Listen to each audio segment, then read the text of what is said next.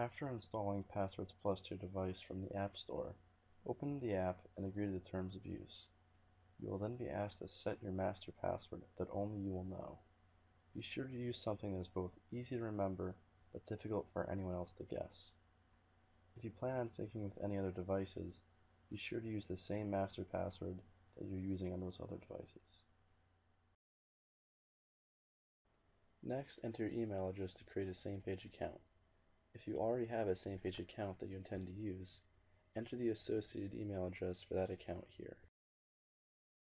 If you're setting up your same-page account for the first time, a sync ID will be assigned to you. If you already have a same-page account, you will need to use the same sync ID that has already been assigned to that account in order to sync with it.